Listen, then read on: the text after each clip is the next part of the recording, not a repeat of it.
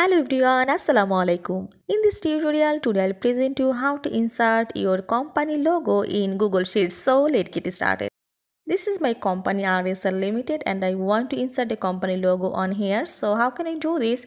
This is my company logo and I want to insert it in these Google Sheets. I go to again Google Sheets. Firstly, you have to select the cell where you have to add the or insert the logo. So I select on here and then go here insert. Now go here image, insert image in cell.